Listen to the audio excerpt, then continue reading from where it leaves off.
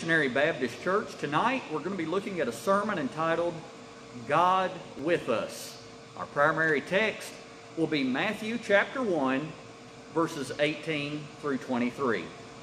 The Bible says this: Now the birth of Jesus Christ was on the wise as his mother Mary was espoused to Joseph.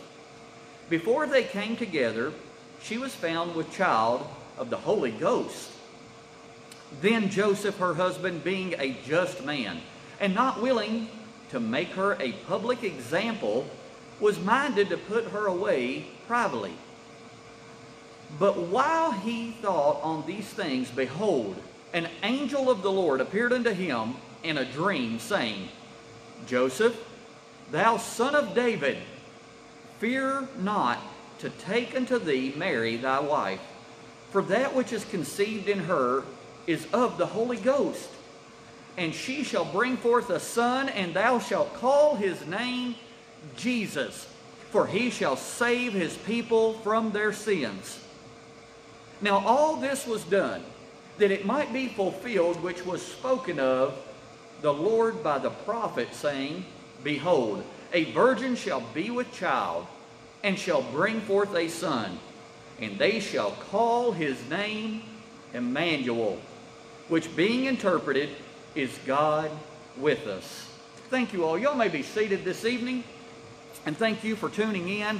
When we think about the Christmas story, we must think about what is Christmas really all about. It is Christ with us. It's a beautiful picture, and as we prepare our hearts this Christmas season, maybe you've never experienced a Christmas like this one. Maybe you've never experienced just exploring how we can gather or how we can celebrate at a time like this, when so many people just went through Thanksgiving, even perhaps alone. Many a family could not or chose not to gather together. Many a family may have gathered, but it was just their immediate family and not the large reunions like what we have had in times past. And yet they still feel alone. I'm excited that we are able to gather together as an in-person service tonight, doing it in a safe manner.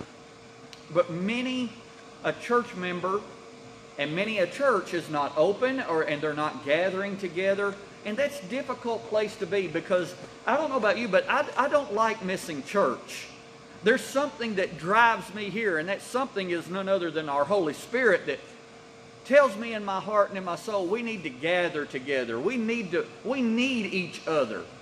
And there's something about whenever we get isolated, whenever we get alone, that the devil tries to creep into our mind. And I'm thankful that you're tuning in tonight, whether watching online or if someone's out in our parking lot, that you chose to gather with us and knowing that God is with us. But I also want you to be encouraged that you do not have to be alone. This Christmas season, as we prepare our hearts, I want you to think about that we are recognizing something that is indescribable. We are recognizing the indescribable God who is so awesome, so infinite, Lord, who exists over all, who exists over everything, and is over everything. He loved you so much that he took on human form. Now, you all have heard the familiar story so many times that it makes it difficult, as I shared this morning, for the preacher to proclaim it in a new way that should excite us or stimulate us. But it's the Holy Ghost that you must allow to stimulate you and excite you over the fact that the Creator of the universe, over all the stars, over all the galaxies, over anything that has ever been made, chose to take on human flesh. Why? Why would he do such a thing? How come? What in the world would make him take on a human form like ours, walk the earth that he created, and he did it in order to show us that he knows us and that he can relate to you. He knew you. He didn't have to come here because he already knows what's going on in you. He didn't do it just so that he could experience pain and hurt and difficulty and disappointment. He knows all those things. He sees what you're going through. But he came here to show us and to display to us that he is relatable, that he loves you so much that he's willing to walk where you have walked and show you and care for you. Hebrews chapter 2, verses 16 through 18 says, "For verily he took not on him the nature of angels, but he took on him the seed of Abraham. Wherefore in all things it behooved him to be made like unto his brethren, that he might be a merciful and faithful high priest in things pertaining to God, to make reconciliation for the sins of the people. For in that he himself has suffered, being tempted, he is able to secure them that are tempted." Consider the love that he exhibited for you. Think about how much Christ loves you. Think about how much he was willing to give of himself. Philippians 2, 7 and 8 says, "Who being in the form of God, thought it not robbery to be equal with God, but made himself of no reputation, and took upon him the form of a servant, and was made in the likeness of men. And being found in the fashion as a man, he humbled himself, and became obedient unto death, even the death of the cross. Wherefore God also hath highly exalted him, and given him a name above every name." Folks, we talked this morning about lineage. We talked about this morning about the genealogy. We talked about this morning a family tree. And folks, there is a family tree that we can all be united in, and it's called the cross. And because of the cross that Jesus Christ came to this earth to bear, to hang upon, he gave of himself on that tree so that we can have life and have life more abundantly. That's what Christmas is all about. That's the Christmas story. It's an amazing story that he was born to die for you and for me. He knew what he had to do. That's exactly why he came here. And the death of the cross was salvation. That family tree that he hung upon, it would be the cross. And I'm so thankful for the cross. Aren't you thankful for the cross? Without the cross, there'd be no hope. From the cradle to the cross, he taught and he reached out. And he was God with us. The name Emmanuel, that God was in the flesh. God was personable, privately, right there with every individual that come in contact with, to talk with them, and was someone you could relate to, and he was showing that he was relating to you. He loved you. And however, whenever I see this, so many people today are getting isolated, and folks have been asked to be isolated. They've been questioned to say, hey, we need to separate. Let's go into isolation. And some folks are just flat out scared to come in contact with anybody. You don't believe me, just get in the checkout line and sneeze. You'd move up front real quick. Just see what happens. You know, people are afraid, and yet they're being asked to isolate, which goes against everything that we as Christians are called to be, for we are called to assemble ourselves together and come in contact with one another so that we are reminded we are not alone, for iron sharpens iron. But I want to encourage you, you are never, ever alone if you have placed your faith in the blood of Jesus Christ. Hear me clearly. And you may say, I'm not following you in tonight's message. Tonight's message doesn't really apply to me. Listen, you need to open your heart, and you need to be in mindfulness and prayerfulness for those people that are isolated. Those people that feel like nobody loves me, nobody likes me, and everybody calls me names. They need to be reminded that they are loved, and they are loved by God. And that's what Christmas is really all about. Maybe we do have to tighten up. Maybe we do need to do some things to think through this process and all the virus and all this other stuff. I get this on that side, but the goal of this is, in Christmas time, is to be reminded that none of this stuff is taking God by surprise. He is not distant, and while we're all wandering around saying, oh, woe is me, what are we going to do? And we're placing our faith and we're placing our trust in whatever company to come out with the antidote. Jesus Christ is our antidote, for He came to die for you and for me. He is our rock. He is our refuge. And no matter what happens, folks, hear me clearly. I'm not trying to be a naysayer. I want to be an encourager. But if they've come out with something like this time, what makes you think that they won't try to come out with some other kind of chemical warfare down the road? And what are you going to do then?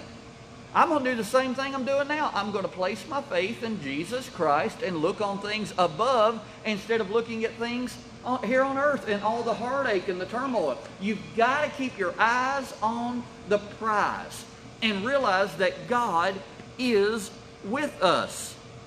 However, I've read good news, and I want to share some of this good news with you. You're never helpless. You don't have to be alone. Matthew 1:23 says it this way. Behold, a virgin shall be with child, and shall bring forth a son, and they shall call his name Emmanuel, which is being interpreted, God with us. Folks, that is some of the best news I could tell you. If you ever think you're all alone, if you think that you're having a hard day, if you think your life is challenging and you don't know what you're going to do, and I get this way too. I'm human as anybody.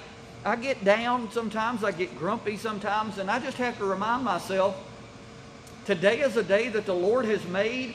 I will rejoice and I will be glad in it. I say that as often as I can. It comes to my mind, and whenever I get down, I have to be reminded, God did not bring you this far to leave you. He come this far to rescue you and to make a way for us and to take us home. I'm excited about that news. This news is it's an amazing gift. Do you realize the greatest gift that you could ever receive is the gift of Christmas, the gift of Christ? And so often we talk about the material things of this world. What do we want for Christmas? What do we want? What do we want this? And I'll tell you, the older I get, and I'm sure much like you all, I just like for everybody to come together. I just like my family around me. I just want everybody to come together. And right now, that doesn't seem to be feasible. We don't have all of our family coming together. We don't have everybody surrounded. We don't have all the church back yet. That'd be a great gift. I'd love to see everybody come together. But you are not alone. For God Almighty that lives within us, He is our Savior. He accompanies the believer. And if you're a believer in Christ, you are never alone.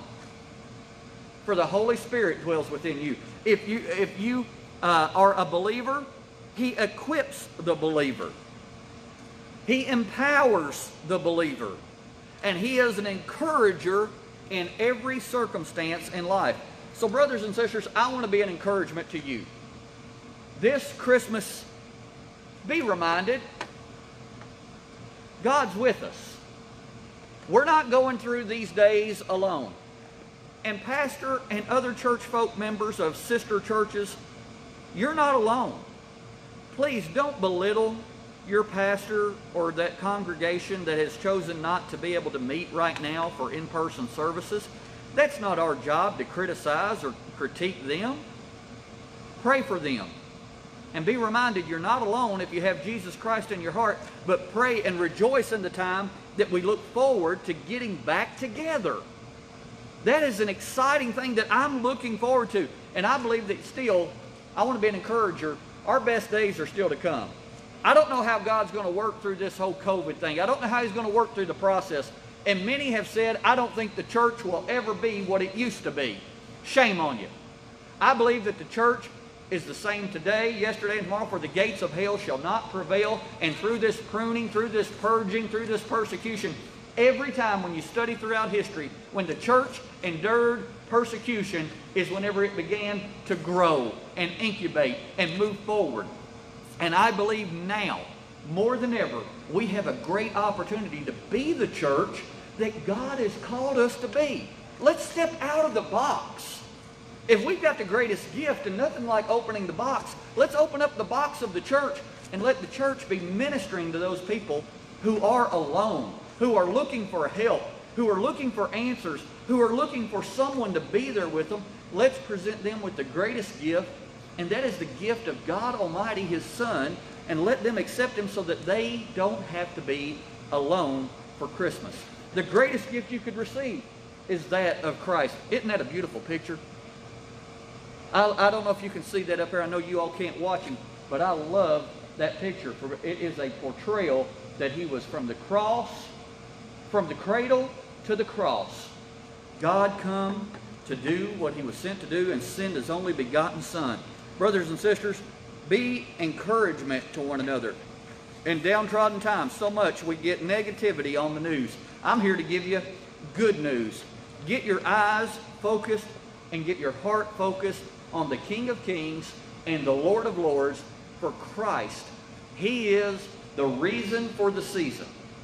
He is the one, the only one, that brings us joy. No matter what circumstance you're in, I have found that Christ has been found tried and true. He knows what you're dealing with. He knew it before. He didn't have to come to earth to prove He could relate to you. He knew what you were dealing with. But yet, He shows you how much He loves you, for His actions exceed words. And know that while He is with you, whatever circumstance, He will continue to be with you. This is my prayer tonight. Short message, but a message of hope. Emmanuel, God is still with us. I believe that when you've invited Jesus Christ into your life, you're sealed by the blood. You're sealed, and you are His child forever and ever and ever, and you never have to be alone. I don't care if you're walking into a surgery, you're not alone. If you're finishing your last week on the job, you're not alone. If this is your last drive, you're not alone. God is with us, and if you have accepted Him, believed in Him, He will be with you for all of eternity. It's a beautiful picture. Would you pray with me? Dear Jesus, thank you. Lord, I thank you so much, because I believe regardless, whatever we're facing, whatever we have endured, whatever road we have been down, we did not have to go through it alone. For I know that as I look back over the course of my life, and this congregation looks back over the course of their life, they realize that they were not alone, that you were with them and helped them.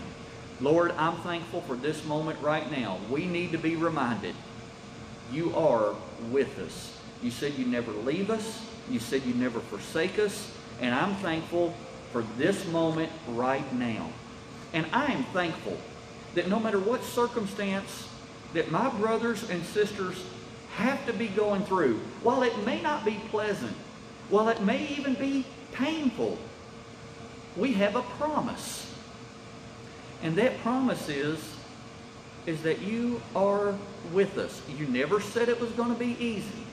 You never said it would be without struggles. And you never said it would just come at ease.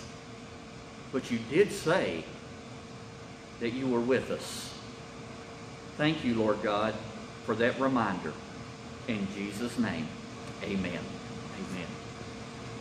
Well, folks, as we